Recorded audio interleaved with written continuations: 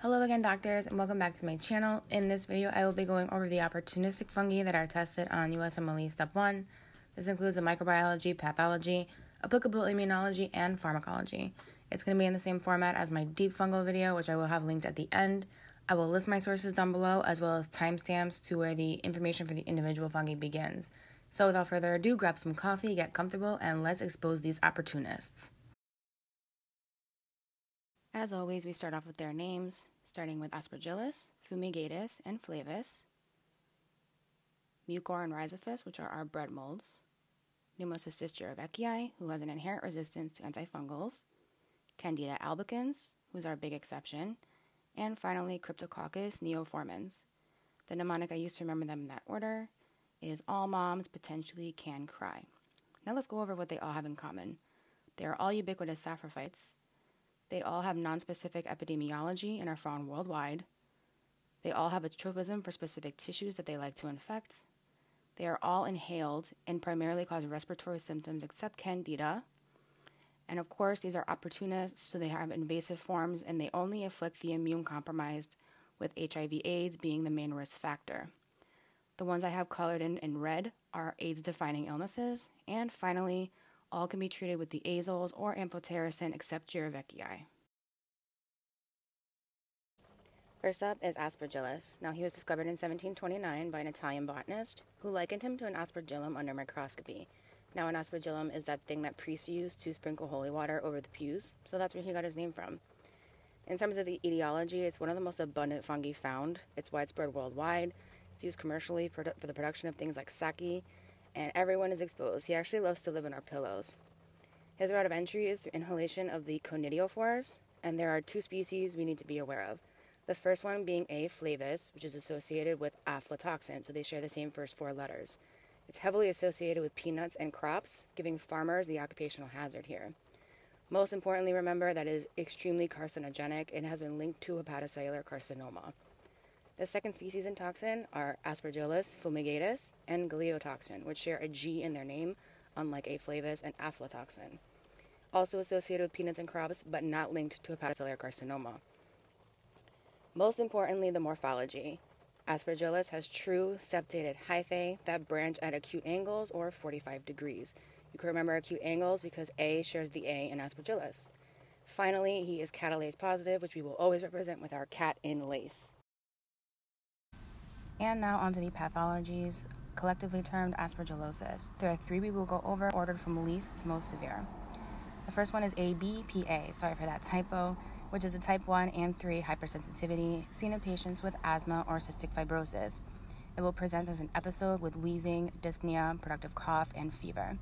The pathogenesis is the same as it is for asthma or CF, with repeated episodes of obstruction, inflammation, and mucoid impaction, this time due to colonization of A. fumigatus. The gold standard for diagnosis is a cutaneous hyperreactivity to an Aspergillus antigen because the patient may or may not have elevated IgE. On bronchoalveolar lavage, you will see the same as you would in asthma or CF, but you will appreciate the hyphae of Aspergillus. On chest x-ray, you may appreciate central bronchiectasis or transient pulmonary infiltrates. Next up is the fungal ball, or aspergilloma, as you can see there on the gross image. This occurs when A. fumigatus is able to colonize a pre-existing cavity in the lung, typically due to a prior TB infection, but also could be from Klebsiella or coccidioides. The presentation is typically a productive cough with wheezing, and they may or may not have hemoptysis. The diagnosis will be on physical exam or in CT, and don't forget these fungal balls will be gravity dependent. As you can see in that image, the ball has fallen to the posterior aspect of that cavity. And last and final is invasive aspergillosis. Now it is angioinvasive because its tropism is to the blood vessel. And this is going to occur in your patients who are most severely immune compromised, especially patients with CGD. Because remember, Aspergillus is catalase positive. The pathogenesis is that it invades the blood vessel wall, leading to thrombosis and coagulative or liquefactive necrosis, because the two most common places this occurs is in the lung and the brain, causing either necrotizing pneumonia or stroke, respectively. On chest x-ray or CT, you will see a halo sign, also called an air crescent sign, which is the opacity around that central lesion. And for the CNS on CT, you will see a ring-enhancing lesion. Other pathologies are fungal myocarditis and renal failure. And the last thing to know about invasive aspergillosis is that it can cause paranasal sinus invasion leading to necrosis, which is important to remember because Mucor also does this. In general, the blood work, you may see eosinophilia, especially in ABPA, with elevated IgE, with or without IgG and IgE specific to Aspergillus. Treatment options are always the same for these, which is azoles for localized infections and IV amphotericin B for systemic infections. So to wrap up the main points, remember ABPA in asthmatic patients, fungal balls in a pre-existing cavity, and invasive aspergillosis leading to necrotizing pneumonia or stroke.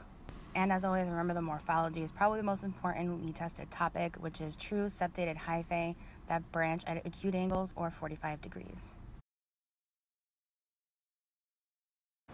Up next is Mucormycosis, which is any disease caused by fungi in the order Mucorales, which are our bread molds. For our purposes, we need to know Mucor Rhizophus. The route of entry is through inhalation of the spores or sporangia. These are all widespread worldwide, and this one's tropism is also to the blood vessels, just like Aspergillus. However, on morphology, you will see irregular, broad, non-septate hyphae that branch at wide or right angles, aka 90 degrees. Now, our risk factors, the first one to keep in mind is type 1 diabetics in ketoacidosis. The low pH and high glucose levels provides the perfect environment for Mucor to take over.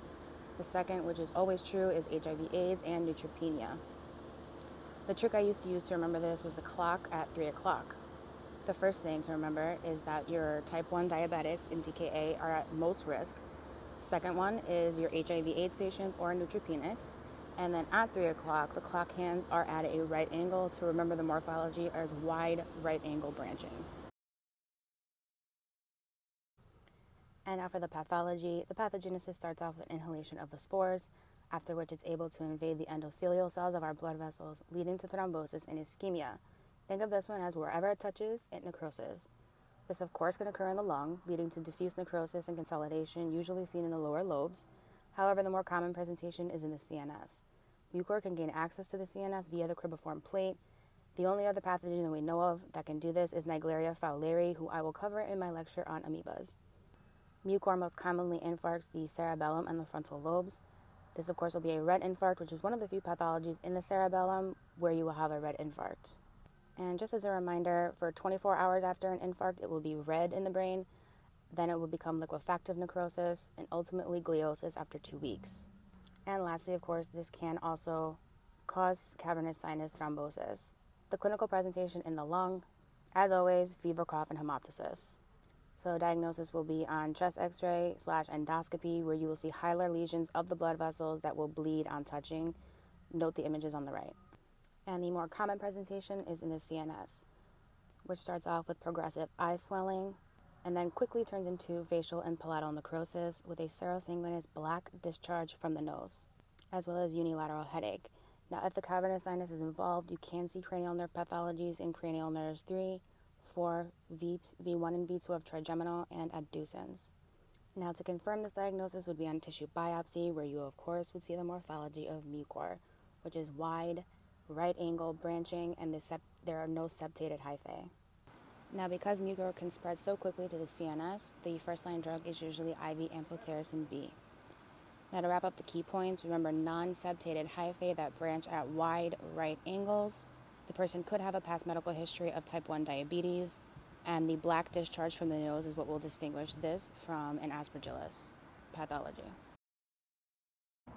Okay, so let's do some compare and contrast because it's super important to keep these two straight in terms of their morphologies. So for Aspergillus and then Mucor / Rhizophus, AS, Aspergillus has the septated hyphae. M and N, Mucor has the non-septated hyphae. Also, you can remember the A for acute angle branching for the A in Aspergillus, leaving Mucor Rhizophus the one with broad or wide angle branching. Likewise, 45 degrees comes before 90 degrees, just like A comes before M and N. Next up is Pneumocystis jirovecii. Now, some people say jirovecii, life choices, pick whichever one you want. As far as the etiology, he's a yeast-like fungus previously thought to be a protozoan until he was recategorized. He cannot be grown in culture, and of course is found worldwide just like the rest of these. Most people are exposed in infancy, and there's actually some debate as to whether the disease is primary or due to reactivation. His specific inhaled form is not known, and his specific life cycle stages are not known, which is just less for us to have to know. And finally, his tropism is for the lung septae. He's primarily a respiratory pathogen. Morphologically, main thing to remember, he has no ergosterol in his cell wall. This is unlike any other fungus that we will learn, and it also means that he has an inherent resistance to our first-line antifungals. Now he has thick-walled globular cysts, which form in vivo and contain his spore forms, which are released upon rupture of the cyst wall. These cysts often collapse, forming a disc or cup-like shape, and the other word used to describe it sometimes is a ping-pong ball. And the diagnostic gold standard is the silver stain. As far as risk factors, the main one to remember, of course, is HIV or AIDS, because the CD4 T cell counts need to drop below 200 in order for a patient to be at risk. This is our first AIDS-defining illness on our list, and it's the most common cause of pneumonia in AIDS patients, and it was actually the leading cause of death for HIV and AIDS patients in the late 80s and early 90s. The one and only pathology we need to know for him is PCP pneumonia. This starts with invasion of the alveolar septae, which causes type 1 and type 2 pneumocytes to over-replicate. This leads to thickening of the septae, as well as a thick edematous fluid to fill the septal spaces.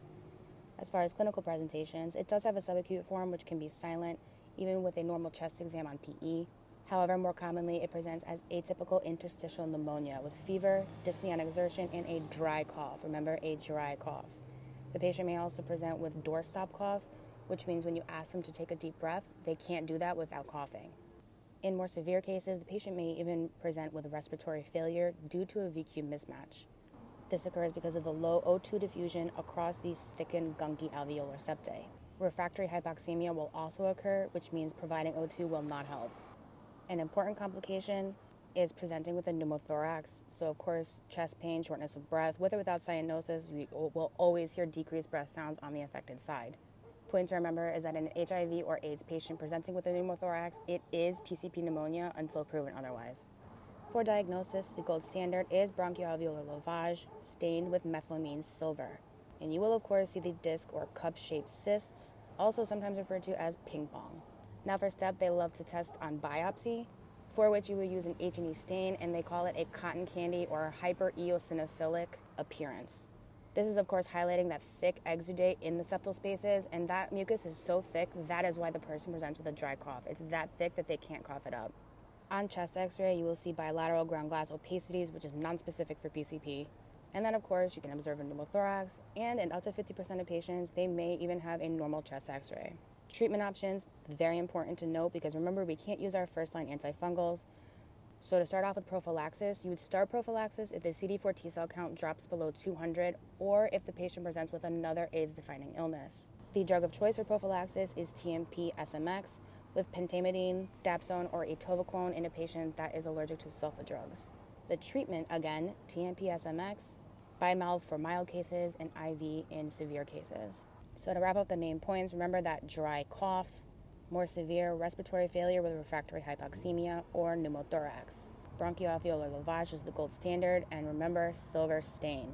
On biopsy with H&E, you will see that cotton candy-like appearance. And finally, remember, if a patient's CD4 T cell count drops below 200, you start prophylaxis with TMP-SMX. Next up is Candida albicans, who's our big exception in all ways, starting off with the etiology. She's a commensal flora of our mucosa, giving her an inherent tropism. We all know she usually causes superficial infections like oral thrush, diaper rash, vaginitis, but in this lecture I will be only covering when she becomes opportunistic. Morphologically, first aid describes her as dimorphic. Anywhere else you read, they will call her polymorphic. So on skin scraping, treated with KOH, aka a wet prep at 20 degrees, you will see budding yeast with pseudohyphae. That's the buzzword, budding yeast with pseudohyphae. The gold standard is the germ tube test, which will show forming germ tubes when cultured in serum at 37 degrees C. Now, germ tubes are just the beginning of formation of hyphae. As far as cultures, those are usually never gold standard. Saborars agar can be used for any fungi, and some texts also reference cornmeal agar. For virulence factors, of which she has many, she forms a thick biofilm, meaning you have your risk of contamination for things that are like inborn catheters, prosthesis, also making her a nosocomial disease. Now, hyphal formation actually is what allows for tissue penetration and escaping phagocytosis. She is a siderophore, which means she has the machinery capable of acquiring iron from the host. And she's the second one on our list that is catalase positive, which we will always represent with our cat and lace. And catalase positive microbes also mean that patients with chronic granulomatous disease are more at risk. On to the risk factors. specifically for her to become opportunistic. The first one is HIV/AIDS with a CD4 T cell count below 400 for oral thrush. Secondly, in HIV/AIDS patients whose CD4 T cell counts are below 100, they are at risk for Candida esophagitis, which is our second AIDS-defining illness on our list. And lastly, she can disseminate to any and all organs, forming microabscesses. For pathologies, we will always run from least to most severe, starting off with oral thrush. Patients at risk are asthmatics due to corticosteroid inhaler use. Always tell those patients to rinse their mouth out after each use to lower the risk. Bottle-fed babies are also at risk because they're technically immune deficient as they haven't fully developed it yet. Finally, of course, are patients with HIV or AIDS whose CD4 T cell count is below 400. Clinically, it will present as a white, superficial pseudomembrane that is easily scraped off. This distinguishes it from leukoplakia, who usually presents on the lateral aspect of the tongue and will bleed on scraping. Now, the actual film itself contains debris, fibrin, as well as desquamated epithelia. Next is Candida esophagitis. Who is at risk are AIDS patients whose CD4 T cell count is below 100. Clinically, they will present with odynophagia, which is pain on swallowing, dysphagia, which is just difficulty swallowing, as well as retrosternal pain. Diagnosis is on endoscopy. Note the picture on the right. You can see the colonies of Candida growing in linear lines. Finally, we have systemic candidiasis, also called candidemia. Those at risk are HIV/AIDS, same as before, CD4 below 100. It can also occur through direct inoculation, such as the case with IV drug users. Also at risk are premature neonates and neutropenic patients. For IV drug users, it can cause infective endocarditis with a 50% mortality rate. This, of course, will be right-sided as drug users inject into the veins and will present with fever, chills, that new murmur, and malaise. And, of course, will be non-responsive to antibiotics. If you have an IE case non-responsive to antibiotics, assume Candida. In the CNS, it mainly presents in premature neonates, which happens during birth. And the only observable signs will be high fever and meningeal signs. And finally, it can cause septicemia and disseminate to any and all organs. As you can see in the photo, it causes microabscesses systemically. Now for treatments, oral and esophageal can be treated with nystatin. Mouthwash form, remember nystatin is never IV, so swish and spit, or you can use fluconazole orally. Systemically, of course, IV amphotericin B with or without flucytosine, and caspofungin can be used if the patient is non-responsive. Onto the high yield points. Remember, the morphology is budding yeast with pseudohyphae at 20 degrees, and it forms germ tubes at 37 degrees. The three pathologies are oral thrush for asthmatics, bottle-fed babies, and CD4 T cell counts below 400, esophagitis, which is an AIDS-defining illness, and then finally infective endocarditis in an IV drug user. Treatments, orally with nystatin, swish and spit, fluconazole by mouth, and for systemic forms, use IV amphotericin B or caspofungin. And finally, we've made it to the end with Cryptococcus neoformans. His etiology begins with inhalation of the basidiospores, which are found in the feces of pigeons and birds. His tropism is for the meninges, and morphologically, this is the only encapsulated yeast tested. So he's got a thick polysaccharide capsule that's synthesized upon inhalation, and as with any capsule, it inhibits phagocytosis. For diagnosis, the gold standard is India ink stain applied to a sample of CSF. The thick capsule does not allow for absorption of the stain, so this is referred to as negative staining. In tissue samples, the gold standard is mucil-carmine stain, which is that image on the far right, which is absorbed by the capsule. On culture, of course, we can use Saberar's agar, which takes weeks, but I have seen some sample questions because they refer to it as narrow budding. And the last few points, his cell wall contains melanin, and he is urease positive. And I have read that his virulence includes the ability to survive inside of macrophages.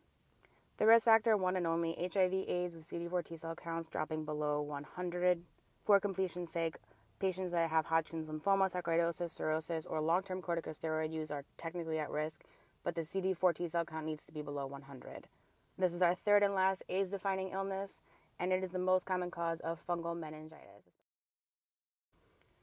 And finally, for tortulosis, the pathogenesis begins with the inhalation of the unencapsulated yeast, so his basidiospores. That triggers synthesis of his capsule by GXM. Now, the inflammatory reaction will be absent, not only because the patient has AIDS, but also because his capsule is inert. Once inhaled, he spreads via the blood to the meninges, where he begins to replicate wildly. And the damage is due to sheer numbers, meaning pressure lesions. Now, these lesions can compress the choroid plexus, leading to cerebral edema or hydrocephalus, and it can also compress a blood vessel, leading to ischemia and infarction. For clinical presentation, for completion's sake, I included respiratory, which is, of course, atypical pneumonia, but most commonly it will present as cryptococcal meningitis. Now, you will not see fever or neck stiffness because those are inflammatory symptoms. However, the person will, of course, have a headache, increased ICP, projectile vomiting, and photophobia. Diagnostically, to go over again, for a tissue sample, you use Mucormycosis stain and you will observe the organism in the perivascular space. On CT, MRI, or on gross postmortem, you will see cystic spaces containing soap bubble lesions in the gray matter. CSF is obviously the gold standard. If they ask for the levels, glucose is normal or reduced, and protein is very high. India ink stain, they will appear as a clear halo. Again, this is negative staining. And finally, latex agglutination, aka wheel felix, which uses the polysaccharide antigen. Treatments, can you guess? Locally, use fluconazole. Systemically, which is the most common, obviously, use IV amphotericin B plus flucytosine for 2 weeks, followed by oral fluconazole for 10 weeks. And to wrap up the high yield points, again, CD4 T cell counts below 100. This is the only encapsulated fungus and mainly affects the CNS with no inflammatory symptoms. On bowel or CSF sample, we use India ink stain and wheel felix test. And on biopsy, you use Mucormycosis stain. Treatment, IV amphotericin B plus flucytosine, followed by fluconazole. Oof, okay, doctor, I know that was a lot, but you finally made it to the end of these opportunists. I really hope you found this video helpful. If you did, make sure you smash that huge thumbs up and subscribe to my channel. I'll leave some other helpful videos linked at the end. Good luck studying, and I, of course, will see you on the next one. I just had to let you know you're